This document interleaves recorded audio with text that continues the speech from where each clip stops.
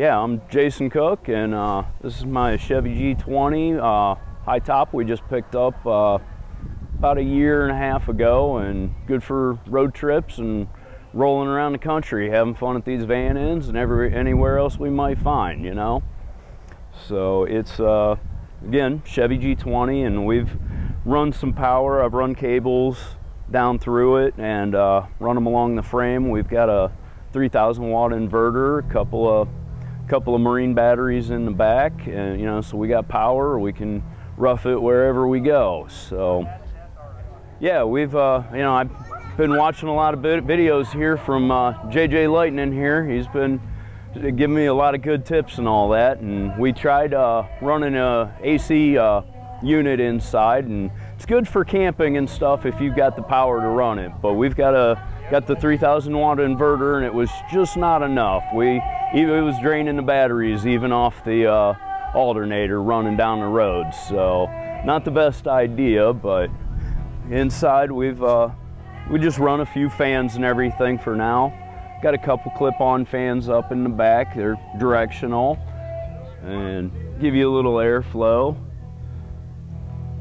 Storage up there? Yeah, a little bit of storage. We're thinking about, you know, tearing it out and getting some better storage a little bit.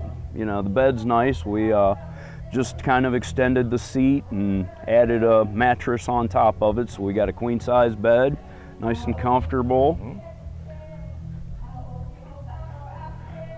Keep our cooler and everything under the fuzzy carpet. That's always good. Everybody likes that. And carpeted and chairs, captain's chairs. Yep. Storage up here. Absolutely. Took the TV out and just ran some storage and everything, you know.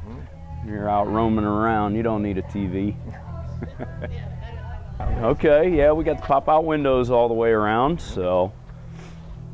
And spare tire and ladder. Yep.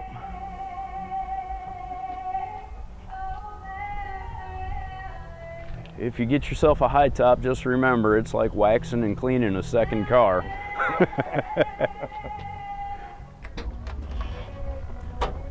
Yeah, it was a pretty simple setup. Just ran cables with some fuses front and back, and what we did was put a switch up here in the side, so when we're running down the road, I can flip the switch to charge it, and then that runs into the battery. We've, like I said, 3,000 watt inverter and stuff.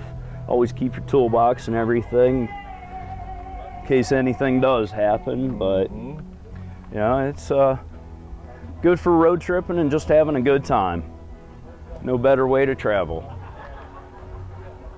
So, and that's my van.